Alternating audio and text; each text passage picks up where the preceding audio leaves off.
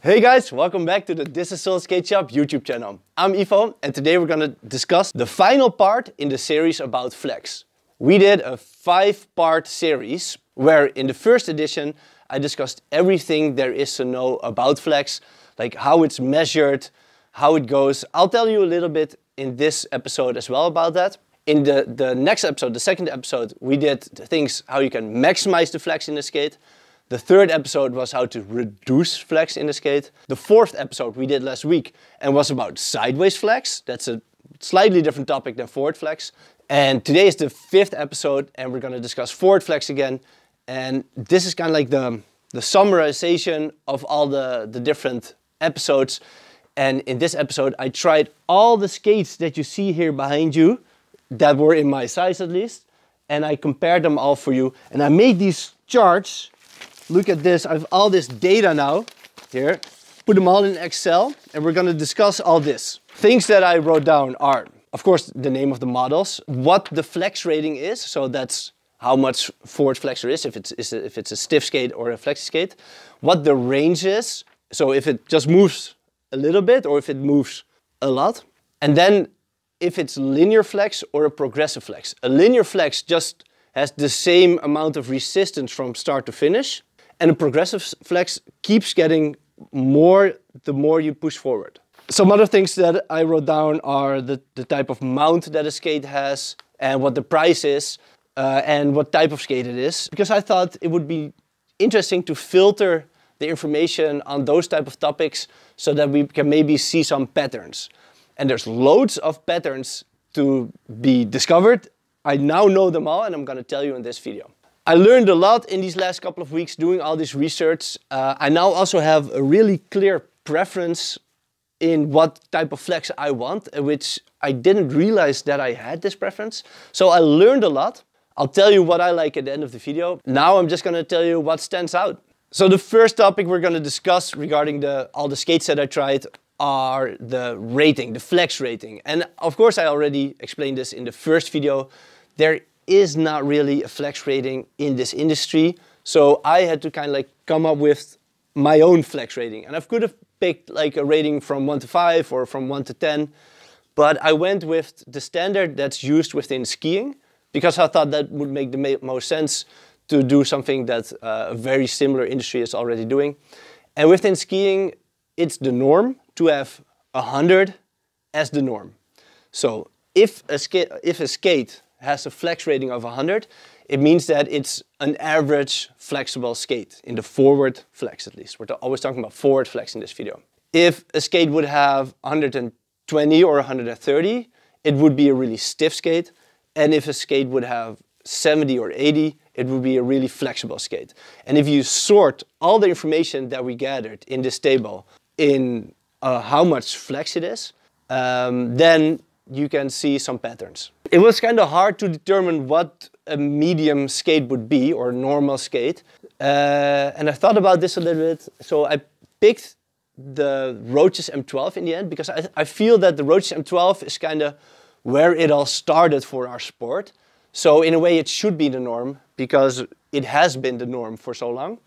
I also think that a lot of the things that the Roches M12 does to create the resistance internally, to create the stiffness, is really smart. It's a good skate to set the tone. It turns out though, if you sort all the skates that we have and you put the M12 as 100, that most of the skates that we have are actually a lot stiffer by now than the old school M12 is. And that's an interesting thing to think about. How can that be?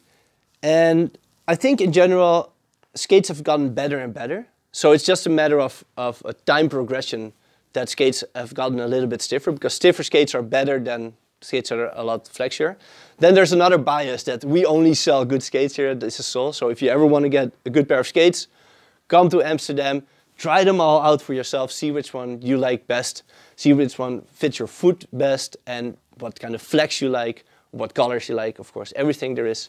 You can see it here in Amsterdam, or of course on our webshop, thisissoul.com. Another pattern you see is that the skates that have the most flex are the cheap soft boots. Here, for example, is the Fila Crossfire, but the same goes for the rollerblade macro blades. All K2 skates are all the same. And then you have the power slide fusion. Basically, any cheap skate below 100 euros will have similar aspects, or even probably any of the soft boots below 200 euros will have the same as well. There's basically, to get a soft boot function properly, it needs to be a carbon skate. If you want to have a skate without a removable liner, it's always a carbon skate if it's any good. So all these skates where you have no removable liner that are really cheap, they all have a lot of forward flex. You can do all the way like this. So that means the range is really long, and this takes me no effort at all to push forward. See how easy it goes? So this one has a flex rating of only 60. This was the most flexy skate that I tried. And the most stiff skate that I tried was this one. It's the Trigger skate. It's called the Rainbow model. Has a good sole plate, really nice frame. A weird thing about this boot is that you can see the angle of the heel, or the back of the skate, is really straight compared to, let's say, like one other skate that I have here is a little bit steeper of an angle. I would say that this is a lot more natural. And that's fine if it has a straight angle, but then at least you want to move it forward a lot, right? But guess again, there's no movement in this cuff at all. So it's like, I can't even put my fingers behind it. Or if I grab it here in the front, there's just, it's not even a tenth of a millimeter I can push this down. It's so different than the soft boot skate that you saw before. So this would be the stiffest skate on the market, but also the range, which we're going to talk about later. The range is so short that it's basically there's no range. The range is 0. Then if you look at the chart, you can see that basically all the hard boots in it are just a normal medium flex. So if you want to get any skate, of course, what I'm telling you now is a lot of information, and it's probably way too much. So if you want to be safe, just get a solid hard boot. Probably it will have a 4x80 frame, but you can always upgrade the frame later. So make sure you have a nice solid hard boot, and then you're done. All right, that's the easy answer into all this madness. Within the category hard boots, you can see that they're all kind of like the same regarding flex, except for the power slide next. And one of the reasons why is because the angle of the cuff bolt, if I would have put the Torx in it, the direction of the Torx is really perpendicular to where it's on the other side. So the cuff bolts sit right behind each other. And for example, for Seba CJ, the cuff bolts are way more in an angle like this. So if the cuff bolts are perpendicular to each other, straight, then there's a lot less resistance. One other reason why the power slide next has so much forward flex is because there's a big gap here behind the heel. So you can put the Allen key here all the way in between. Something that's just not possible at all with any other skate that we have here. Like with this one, you can put nothing behind it. And if you have a lot of room behind the cuff, then of course you also have a lot of movement. Then there's two other exceptions, and that's the Micro MT Plus. This one has a lot of flex.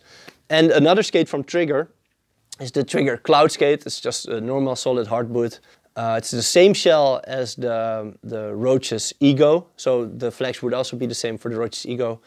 Don't really know why these two stand out. For the power slide next, I have a real explanation. For these two, it's my guess why they're so flexible, but all the hard boots are at least the same. So next topic is the linear versus progressive flex. Already explained it a little bit, and that's basically if you press the skate forward like this, in the beginning it might be easy, but later it might be a little bit harder, and then even later it will be even harder. That's an exponential scale, that's how that's called. For this skate, for example, this is very linear, so it takes me the same amount of pressure to push it here than to push it here. There's no difference. So this is a linear flex.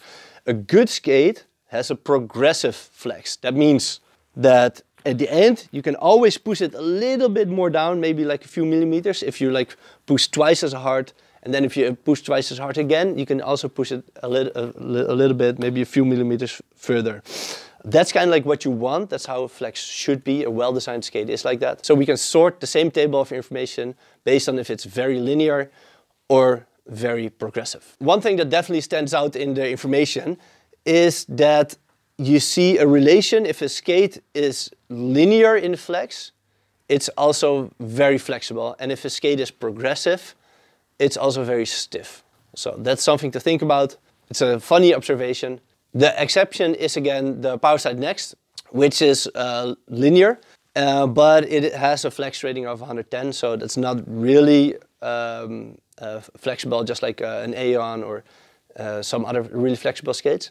The reason for that is, I think, because to get a progressive flex, you need to have these things in the shell underneath the cuff to hold the cuff back. And because of this distance that we talked about before, the Next doesn't have that. There's one other exception, and that's the Faction skate. It's a new brand from America. We're the only one in Europe selling it. It sells pretty good. It's very comfortable skate. And if you take this cuff off, and you take the liner off, there's something interesting about it. And the reason why it's a linear skate is what you see now. If you take the liner out, then there's no internal structure left.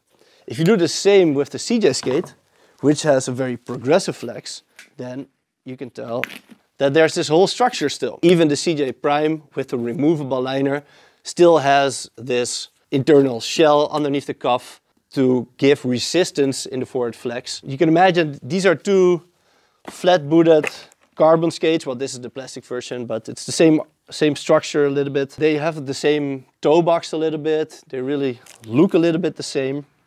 But the flex is so much different between these two skates. And the reason for that is what you see now. Next topic is the mount of the frame. And this was just something I thought of, and I wanted to see if I sorted all the information by mount, what would show. I thought maybe aggressive skates have more flex, or they are more linear, or the other is more progressive. But there were hardly any patterns at all. The only pattern that you could maybe see was if I would include the sideways flex in this chart. And I do think that UFS skates, they are made for aggressive skating. They tend to have more sideways flex than 165mm mounts. But the forward flex, there was no relation in. That's also something that's nice to know. Now we know. The next topic is the range that a skate has. The way to measure this is if you have a wall or a box and you press your knee as far as you can against that box. And every time you can do it, you can put your foot a little bit more to the back.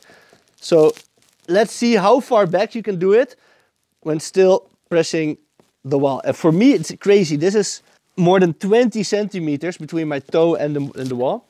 So I have like hyper turbo mega forward flex. And that also means something for my skating. A normal person has about 10 centimeters here, and 15 is already really a lot. So for me to have 20, that means that in my skates, I would need to think about range for sure. And then on the other hand, there's also people that have maybe even 0 forward flex, and they would also need to have a skate that can compensate for this lack of forward motion. Again, one skate that's super short in the forward flex is the trigger skate, so I don't know if there's any function for it, because also I think that you should never stand on your heel that much. You should always lean more on your toes if you can. If you have a really short range of motion, or dorsal flexi is the technical term for it, then you would at least need a skate that has like a normal short range. And skates like that are usually the carbon skates. If you sort this information, which you can see here, based on the range, you can see that the skates that have the shortest range are all carbon boots. Then for me, I'm a special guy with my extreme turbo mega dorsal flexi. If I have a skate that has a very long range, it kind of like hurts my ankle in a way. And I also broke my ankle a long time ago, so I'm a special snowflake regarding this topic. So that's why I can only skate skates that have a mid-range myself. Knowing all this, I would definitely sort out my skates now based on the range that the flex has. Or if it doesn't offer the right amount of flex, I would adjust it. We made 2 videos on how to adjust flex. You can either decrease the amount of flex, but you can also decrease the range, and you can increase the range and increase the flex with that as well. check out those videos. Then the next topic is the price. And so we can sort all this information again, but then based on the price. And if we do this, then we see a perfect relation in that the most expensive skates are really stiff and the most cheap skates are really flexy.